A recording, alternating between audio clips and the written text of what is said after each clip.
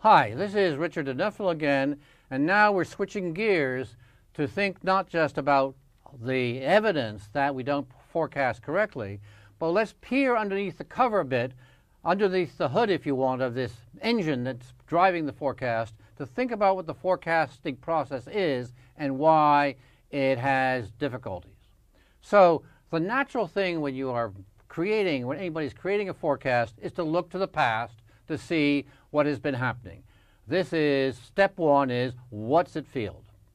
So you look to the past, see what's been moving up or down, whatever the trend is going to be, and you project this ahead in some ways. Now, of course, you want to project it ahead to take into account some adjustments so that you're projecting it ahead, but you see there's some changes, that people are using more of it or less of it, so you just don't project ahead in a straight line or an exponential line. You adjust it some way. That's the common activity. But now, what then happens? Let's take a look at some example here. I'm choosing now some data from the forecast for international travel from Japan. So this is the data, and the important thing is here are 10-year forecasts, which is the kind of thing you need if you're planning major investments in an airport. So what is the traffic going to be?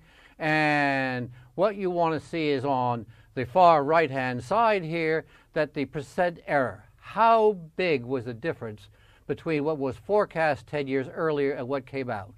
And the numbers here are 65, 53, 27, minus 13. That's what the brackets mean.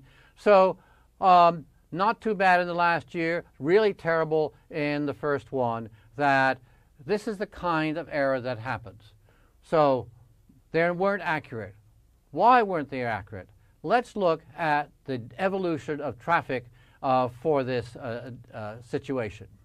So the thick blue line with all the dots on it, that's what actually happened. And the little dots here underneath and above and at the end on the right-hand side on it are the projections. So what do we observe? When the traffic was increasing slowly, naturally you projected low amounts so that you got to underproject. Okay, so then they said, okay, when the traffic is increasing quickly, we will project above. So you get over the forecast.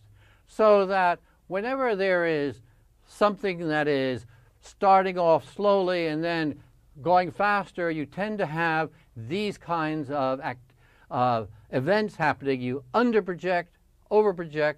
So unless the thing is really steady, as in the case of Japan it was later on, and it was fairly even, it's only in those circumstances that you tend to get answers that are right on. Otherwise, when you're dealing with new situations, introduction of new technologies, as was the case for international travel from Japan in the 70s and 80s and 90s, when you're having introduction of new technologies, you basically have this undershoot and then overshoot. So what's the pattern? Forecasting projects for the past and the future is like steering a car by looking in the rear view mirror. That's what you're doing.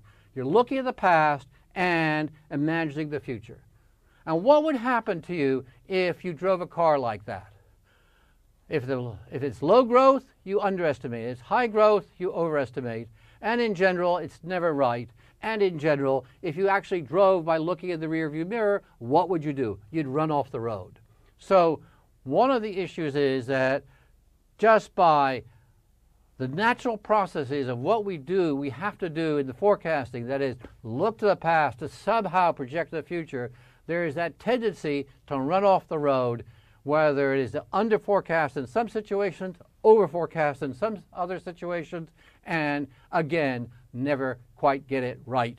This is the common experience.